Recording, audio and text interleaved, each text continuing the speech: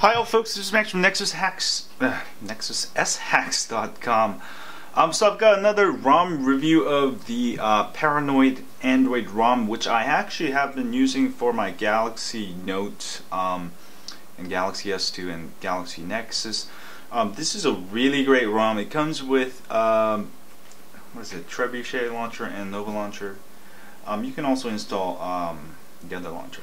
But the key feature of this ROM is the Paranoid Android settings.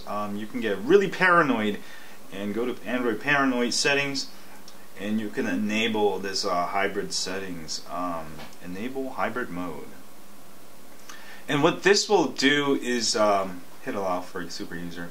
It allows you to run it in hybrid mode, and also you can run it as a phone and run tablet apps, or run it as a tablet mode and run phone apps. So it's a very versatile machine, I guess.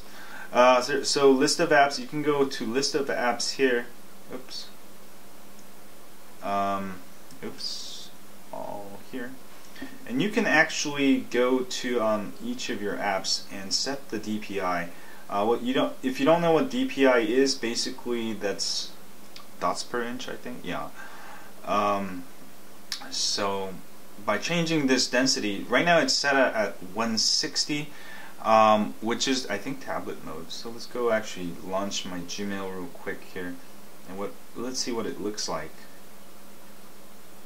So it looks like a regular phone mode. Let's go switch and oops. Let's go switch it. Trying to do it too fast here. And let's change the density to mid, high, low. Stock value tablet. Oh, that's what it is at. Let's see. Let's try stock value phone. Oh, you know what? Just do tablet.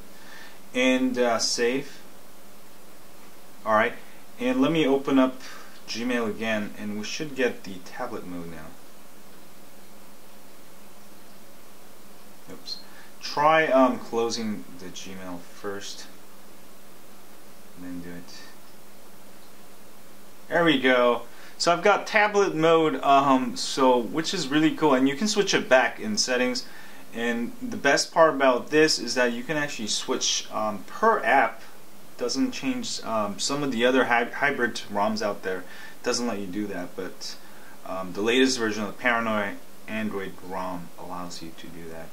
And also, you do see a little bit of lag here, but you can always overclock it a little bit under performance. I've got Matrix kernel running here. If you want overclocking, definitely flash Matrix kernel. And let's set maximum. I'm gonna just set it 1.2 here.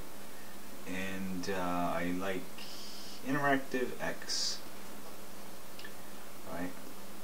And that should make it a little bit faster.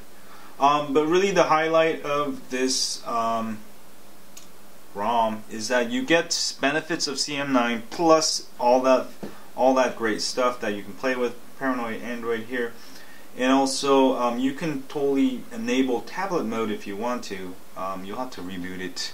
But I'll also show you, you know, the tablet mode with the boot animation also while it's rebooting, which is really cool. So I'm thinking this is going to be, you know, it's a hot ROM right now. Everyone's using ParanoidAndroid. Everyone getting paranoid on Android, and high on Android. Paranoid. Love it, you know.